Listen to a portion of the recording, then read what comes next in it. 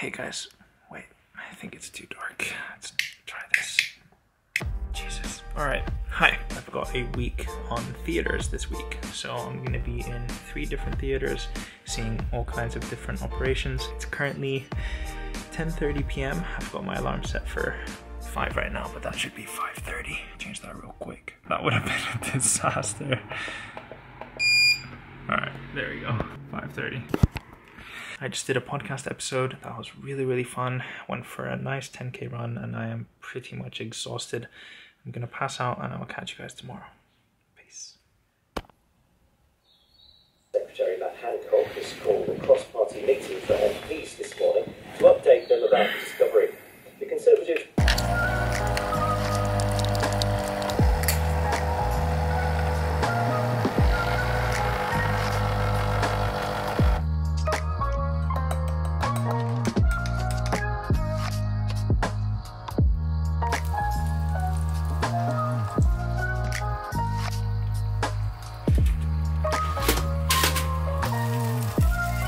It's a strange feeling when you wake up and you look outside at all your surrounding buildings and like not a single window has their light on.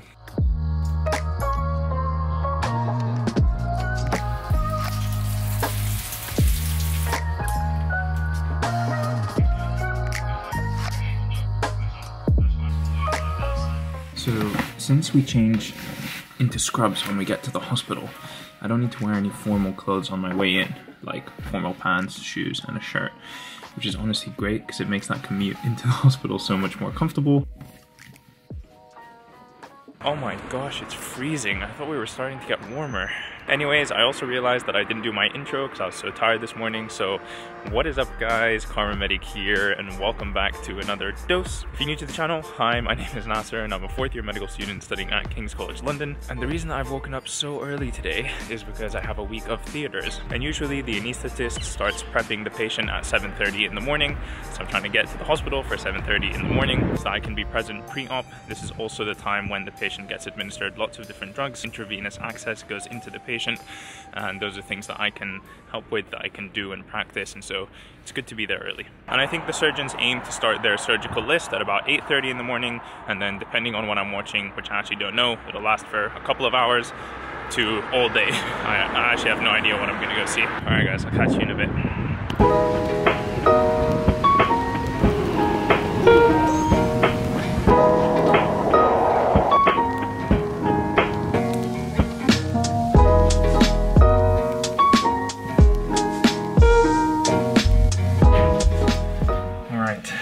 Looks like I am the first and only person here. In fact, I'm so early, the place where I normally get scrubs from wasn't even open.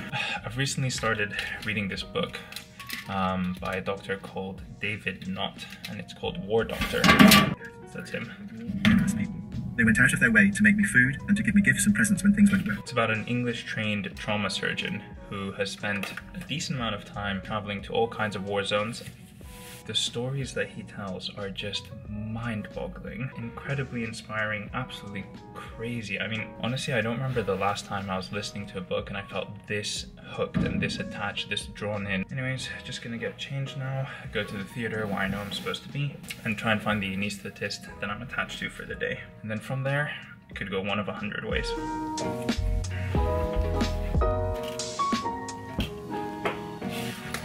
Alright. That's it from me. I'll see you guys in a bit. Peace. So I'm in the right place, but the doctor that I'm shadowing isn't going to be here for another half an hour. So in the meantime, I'm going to get my blue scrubs, which is what I need for surgery, and these shoes for surgery. I think they're called clogs.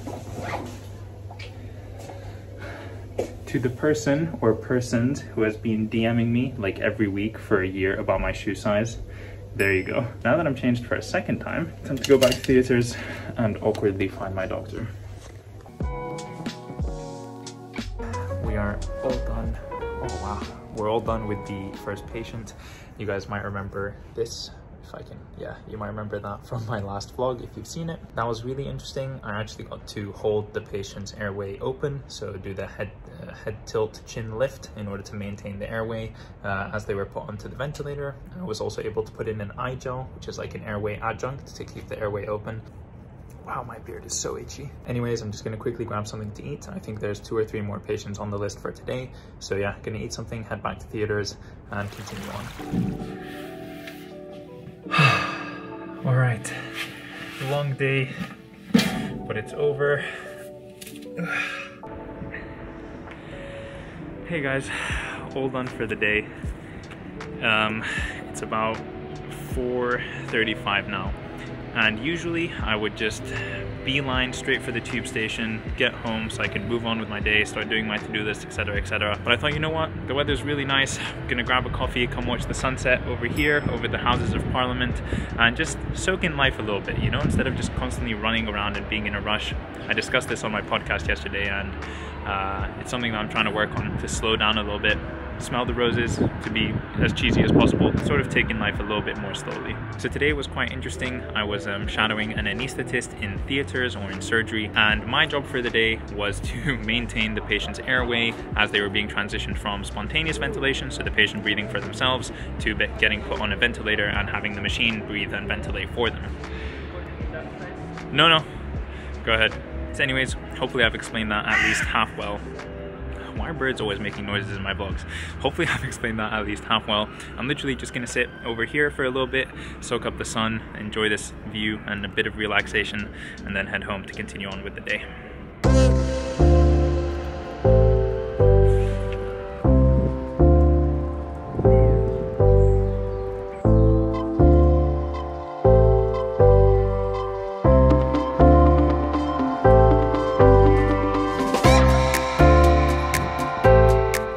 Actually mad beautiful when you get enough time to, you know, soak it in and enjoy it.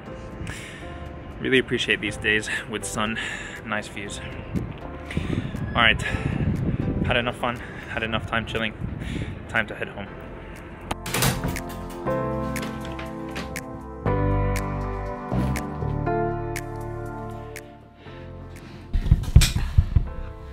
Hey there. Whew.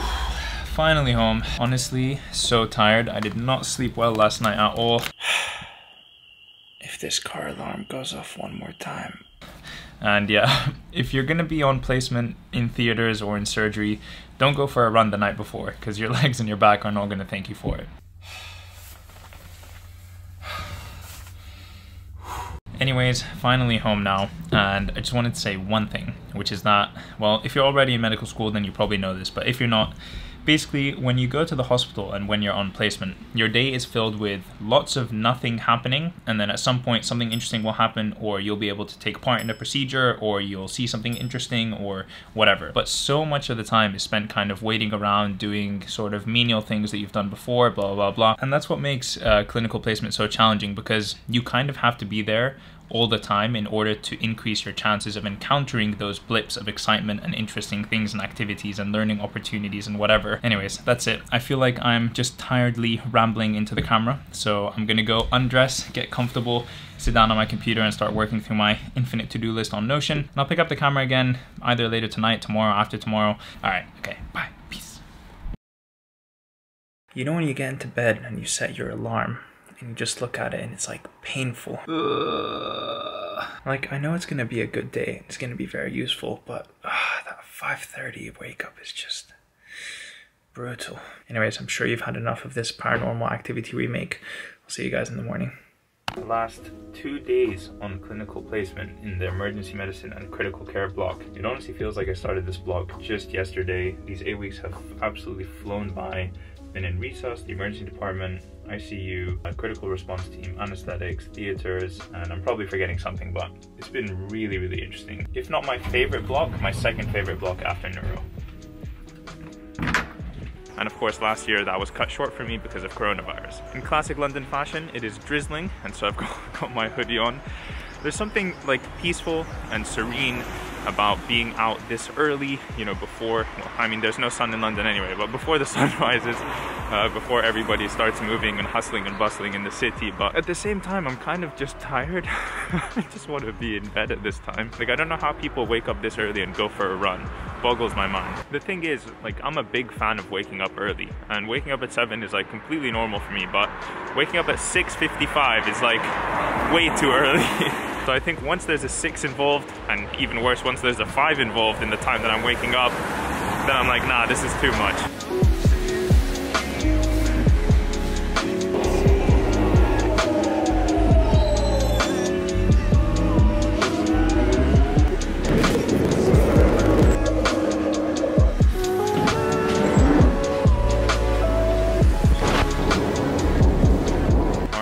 Today I'm in a different hospital than the one I was out on Monday. This is fairly classic in medical school clinical placements. You get sent to different hospitals, different wards with different doctors and different things to do on different days of the week. So you always need to be on top of your schedule. So I'm actually very close to where I went to medical school for my first 3 years of university, next to this building here. It's been real foggy the last couple of days. Anyways, I'm gonna head into the hospital, change into scrubs, find somewhere to put my clothes, meet my anaesthetist, blah blah blah blah blah blah blah, and I'll see you guys in a bit. Peace. Alright, a very lovely nurse has showed me where everything is and where I need to be, which is fantastic. So I'm all ready, dressed, and now time to go find my anaesthetist. This is the face of a medical student who shows up to the theaters at 7:30 in the morning and is told that their consultant won't be here until after 8. Classic. At least I've got some coffee. Alright, all done for today. I've come to Oro Market in order to get some lunch. I've been walking around for a while and honestly I'm not sure what to get. I think I'm gonna have to circle around a little bit more. We saw 2 cases today. They were fairly interesting and they were orthopedic cases this time, so different than what I was seeing on Monday, but the same in the sense of what I was doing from an anesthetics point of view. But I feel like I got to the point where all of my learning was done for the day and my time might be better spent at home preparing for my upcoming OSCEs or written exams. I got some very, very good stuff. First of all, these very cheeky sugar donuts, and then for actual lunch, a pita wrap. Yum. So I've come to this really nice chill spot by the water so I can sit down and enjoy this food, and then I think I'm gonna head home.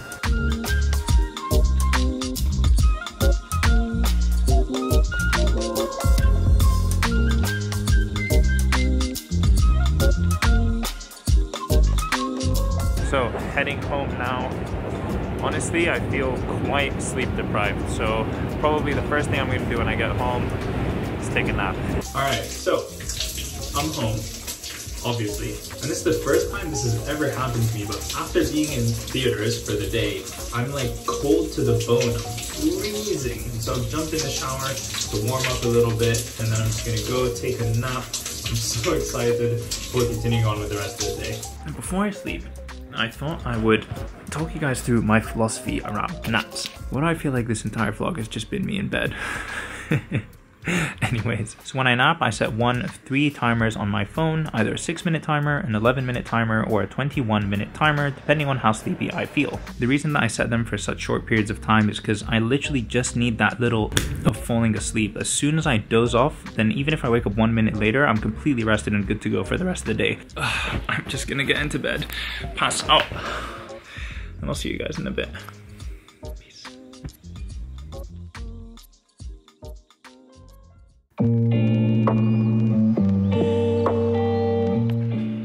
Alright homies, post-nap, cool down sesh, got myself the necessary coffee, and I think I'm just going to go through a whole bunch of emails that I have. I had 0 emails this morning, and now I have 9 plus 7, 16 plus 1, 17 emails.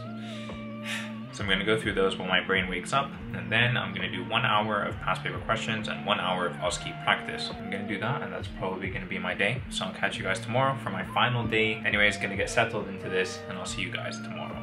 Peace.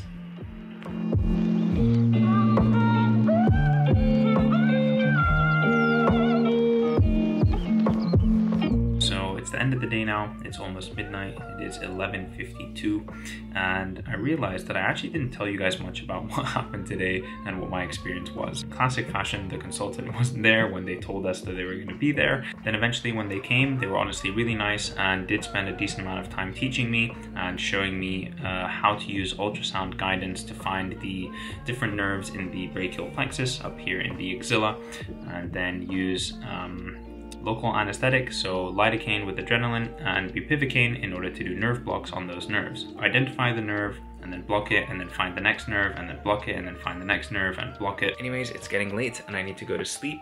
But I've learned my lesson from yesterday. I'm not gonna go in for 7:30 in the morning. Instead, I'm gonna go in for 8:30, and then hopefully by the time that I'm there, I'll be arriving at the same time as the surgeon, or as the anesthetist, sorry. But I bet you, because tomorrow I'm deciding to go in a little bit later, that will be the day that the consultant is there very early and then makes a comment about me being late when I actually arrive. Who knows? We'll see what happens. I'll let you guys know. All right, see you tomorrow. Do you guys see this behind me? Sunshine. So I accidentally set my alarm for half an hour later than I wanted to. And so I've woken up and just completely rushed out of the house. I think from wake up to being out of the house, it was half an hour, which is like the fastest I've ever done in my life. So anyways, rushing over to my final placement, and I'm gonna be a bit late, but it do be like that sometimes.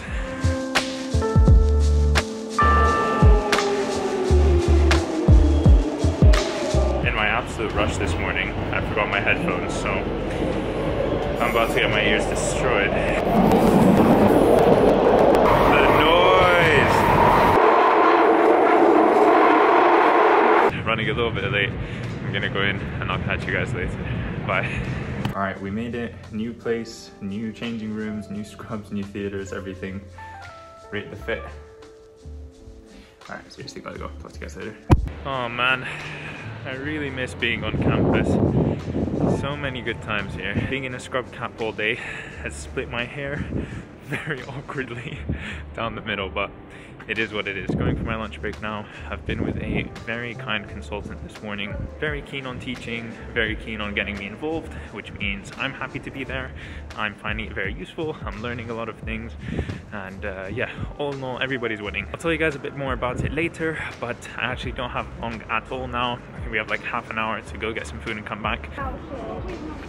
When I saw that wasabi was open, I immediately went for it. This used to be my go-to back when I used to come to campus all the time for lectures, dissections, tutorials, etc, etc. Anyways, gonna find somewhere to sit down and eat this food and catch up with you there.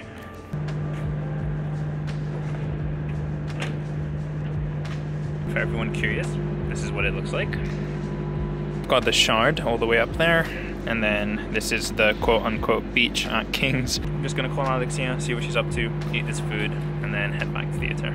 All right, we made it back, got some scrubs. Gonna get changed for round 2.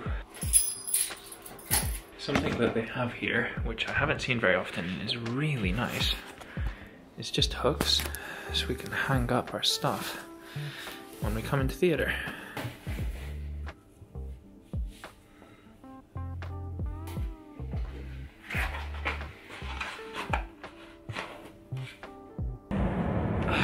Alright guys, so all done for the day with the entire list. I think we saw 5 patients since the morning.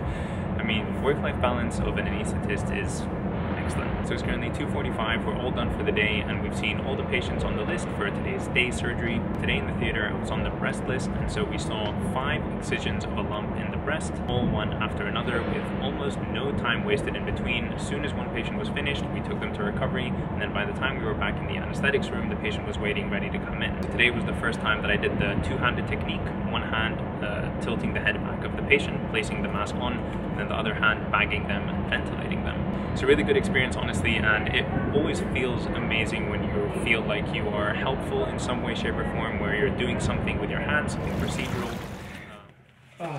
All right, I am so happy to be home. And that's it. That's the end of my clinical placement for emergency medicine and critical care. We've got 1 more week of just lectures, and if I'm honest, I'm going to spend most of that time preparing for OSCEs, our objective structured clinical exams, so the practical exams that we have in medical school. And alright guys, that is it. That brings us to the 3rd day of my 3 days in theatre. I've had a lot of fun. I hope you guys enjoyed watching this video, and if you did, don't forget to leave a like on it and also subscribe to my channel to see more content from me in the future. And I'll catch you guys in the next one. Peace.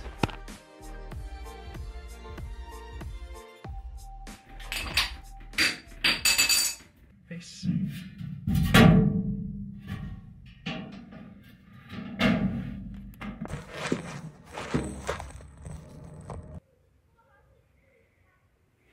This is the blooper. When I re-wake up from my fake sleep to turn off the camera. Bye-bye.